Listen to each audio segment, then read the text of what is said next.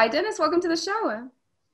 Hi, thanks for having me. It's great to have you here. I wanted to know a little bit more about your journey. What was your life like? Where did you come from? How did you come about becoming a roboticist? Wow. Where do I start? Well, first of all, I'm a professor at UCLA. I'm a professor in the Mechanical and Aerospace Engineering Department and the director of ROMELA, the Robotics and Mechanisms Laboratory, also at UCLA. I was born not too far from here in Palos Verdes near LA, but our family moved to Seoul, South Korea when I was 3 years old, and I actually grew up and I was educated in Korea. And I went to Korea University on my junior year. I came back to the States. So I graduated from Wisconsin-Madison, and then I got my master's and PhD at Purdue University. And right after I got my PhD, Virginia Tech hired me as a professor. So I started my lab, ROMELA, there, and I was a professor there for about 11 years. And then in UCLA, which is the school that I currently go to, we're starting something really exciting in robotics. We're setting up a new robotics institute. So I was actually recruited, and it's actually been 7 years since I joined UCLA. So I'm here right now. Quite the trajectory. What is it that got you into robotics to start out? Oh, this is cool. This is a true story. So when I was 7 years old, I watched the movie Star Wars for the first time. Right? Everybody loves Star Wars. The first episode was episode 4, New Hope. And, you know, when I was 7 years old, as a kid, I was watching the movie. I still remember that excitement, all the lightsabers and the spaceship and all the robots. I was so excited on my way back home in the car after the movie. I told my mom and dad, when I grow up, I'm going to be a roboticist. And I followed my dream, and I'm here today. So if you look at in the movie Star Wars, there's 2 particular robots, droids, right? You probably know C-3PO, the humanoid robot, and R2-D2, the one that looks like a trash can. And I was really, really fascinated by these robots. So if you look very closely at the robotics work that we do, you can see somehow some of the things that in R2-D2 and C-3PO in there. Like, for example, we build many different type of robots, from rolling, climbing, walking, 2 legs, 5 legs, 6 legs robots. And we really focus on novel locomotion, new ways of moving, not just walking with 2 legs, not just rolling.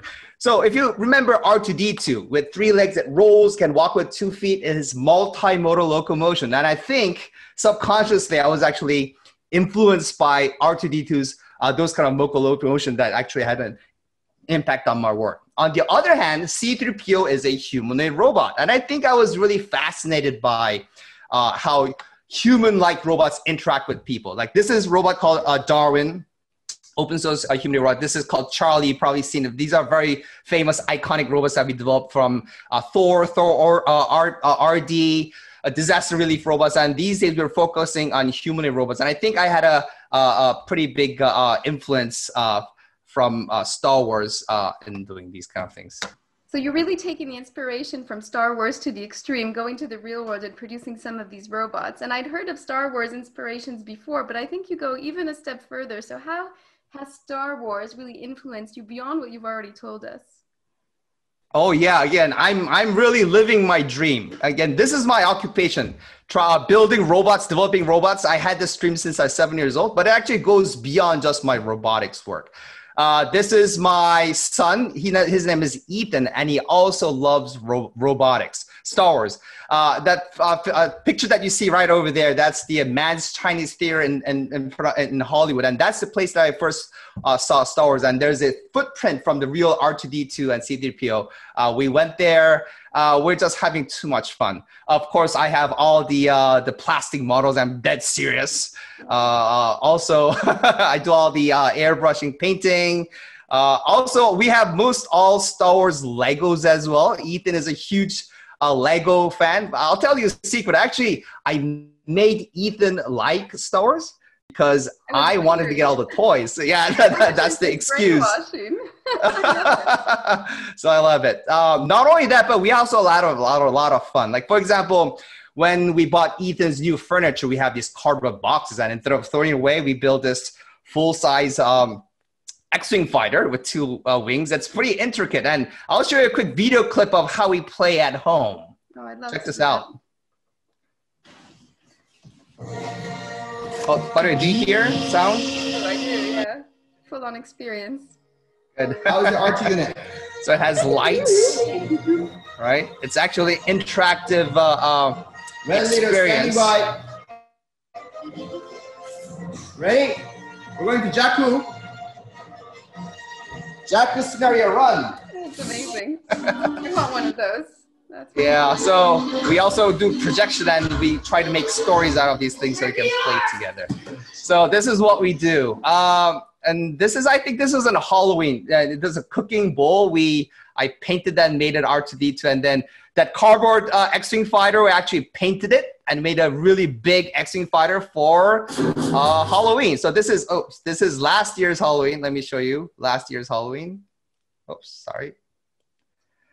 Okay, this is last year's Halloween. So this is in front of a house. We have all special effects and, you know, smoke machines and music. All the kids just envy us. They always, there's a hot spot in our neighborhood. amazing. You put me to shame. I was so proud of the cardboard autonomous car I built under lockdown for my 2-year-old. Oh, that's pretty cool. That level, so we have some practice to do. That's amazing. Yeah, so going beyond just playing, it really, because Star Wars really inspired me since I was a kid. I also want to have this kind of a positive impact of, you know, I wanted Ethan to dream, right? So this is Ethan's room. This is last year. I painted it, have full size, you know, decals and things. And this is where he sleeps all night, every night. So just imagine every night when he goes to bed, he sees this. And what kind of dream would he dream? This is really important to me and really close to my heart. It's amazing. Did it work? Is he into robotics? Does he see this as the future? Well, he likes a lot of things, right? But yeah, he started learning coding. He actually built a Star Wars arcade game, which is pretty impressive. Yeah, and he's starting to learn, and I'm very glad that I'll be able to help him if he really wants to jump into robotics too. That's amazing. So I've heard the Star Wars inspiration from many roboticists. What I haven't heard often is roboticists being chefs. Do you want to tell us about yes. I'm also a pretty dead serious gourmet chef. As a matter of fact, every day at home, I'm the chef. I cook at home. You want to see some of my creations. This is show you some. This is my home. This is actually my old home. So these are some of my creations. When I invite people, friends, family over, I have like 6-course, 8-course degustation menus and things like that.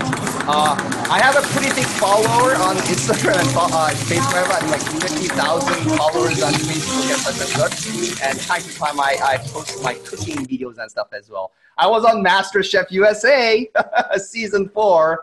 So it's a cooking show, right? There's a lot of fun things I want to talk about, but I don't think we have a lot of time.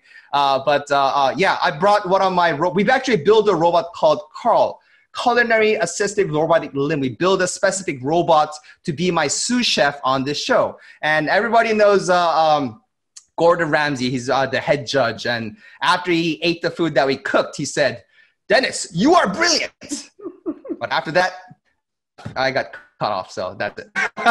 So that led to some pretty big things. Now we actually have a multi-million-dollar research project of building a real cooking robot. The MasterChef song, we just did it for fun, right? But that led to, sponsored by a company called Wua Brothers, we're building a really interesting cooking robot system. And unfortunately, because it's a fund from a company, I cannot, talk too much about it yet, but we're cooking up something really, really exciting.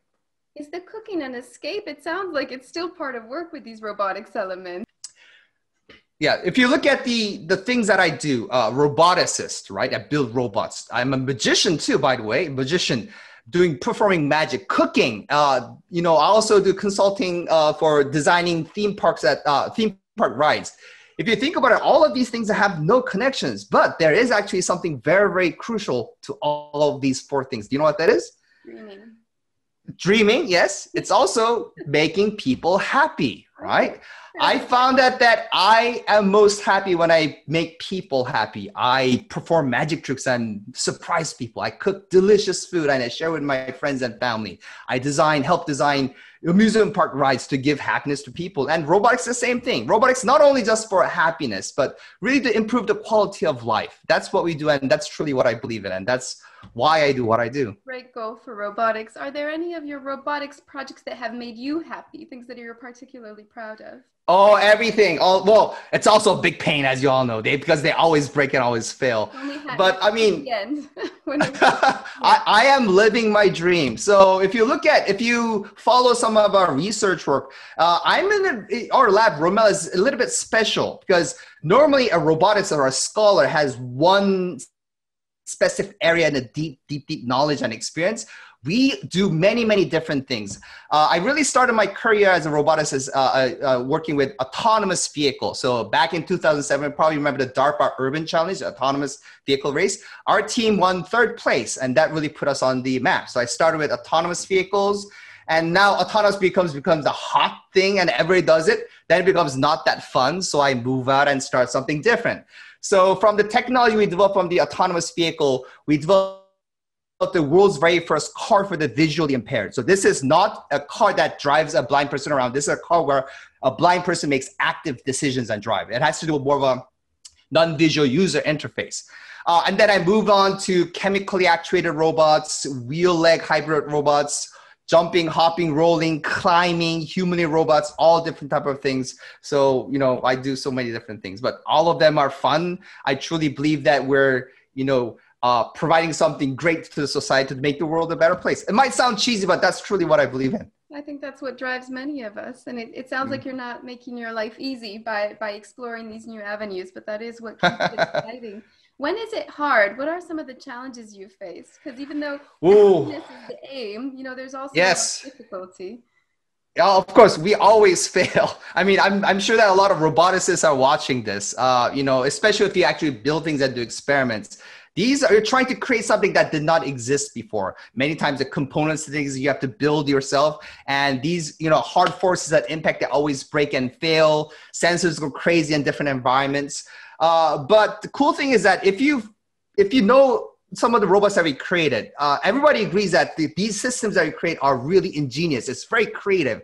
We're the very first to do certain new type of things. And this creativity comes from the fact that our lab, we are not afraid of failure. As a matter of fact, I tell our students to try to make the robots go faster, try to make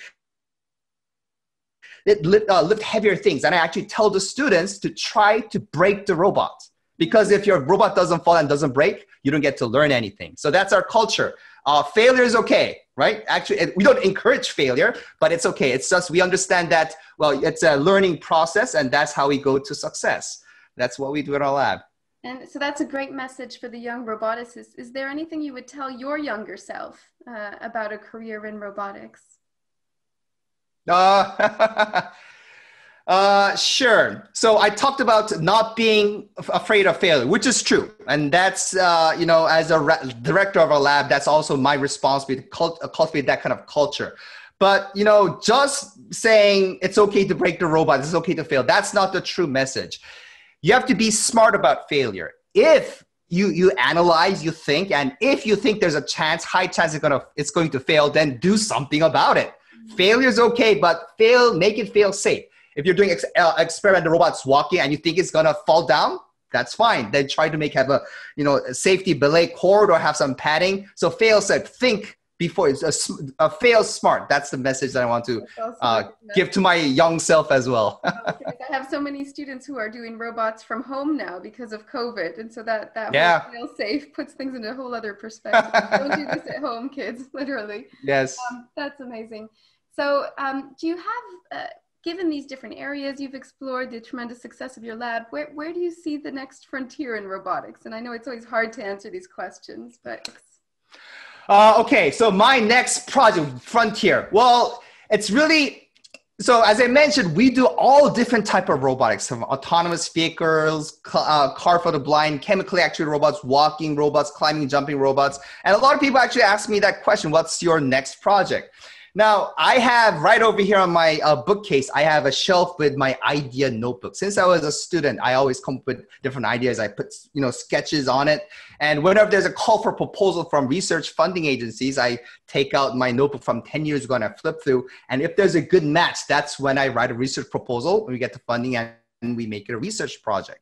So really don't know what my next project is going to be because it all has to do with the timing, I have a bunch of ideas, but I only take them out when it's the right timing. So what's that going to be? I do not know. However, one thing that I definitely know I can promise you is that whatever that project is going to be, is going to be a project to really benefit the society and make a better the humankind. That I can promise you.